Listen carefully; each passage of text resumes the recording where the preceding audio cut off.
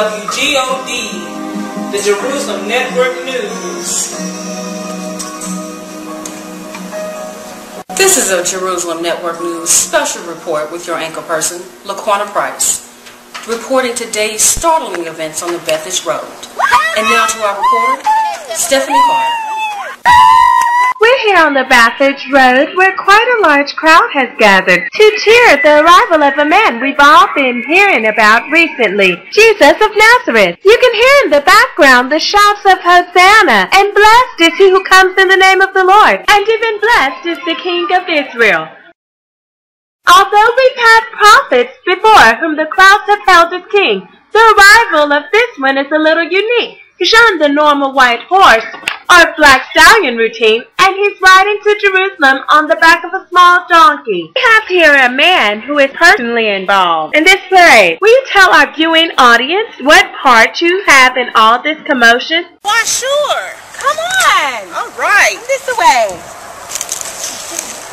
You might say that without me, this whole parade wouldn't be possible. You see, that's my donkey he's riding. He's a family pet.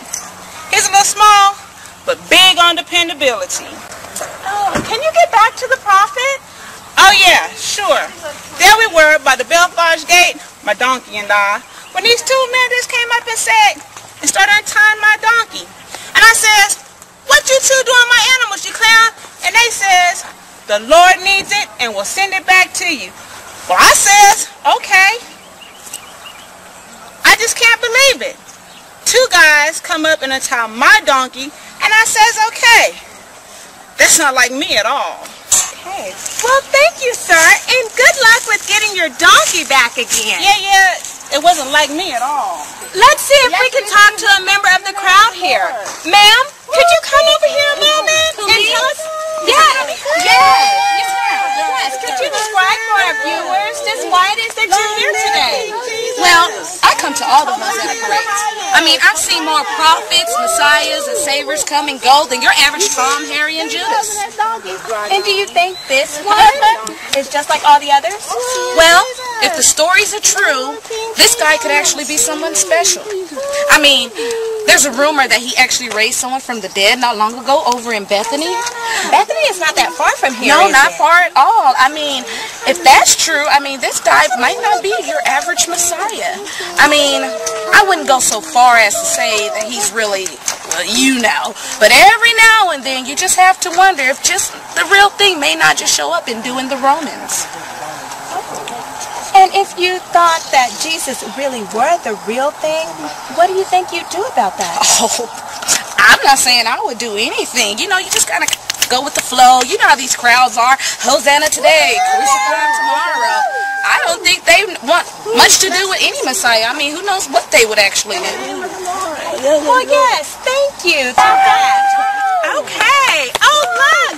We're in luck. One of the chief priests is heading this way. Maybe we can get a word with him. Excuse me, sir. Do you have a moment to share with us an official opinion about what's going on here today? Yes, we prepared a statement for the press.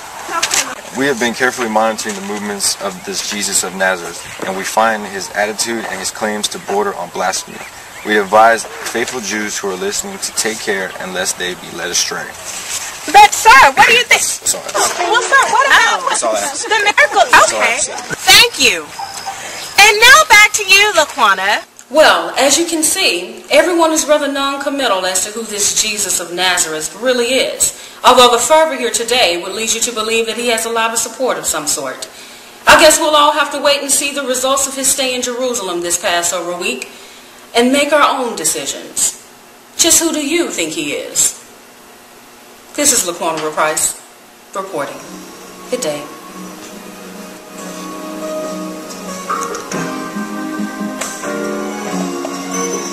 This has been a special report on WGOD, the Jerusalem Network News.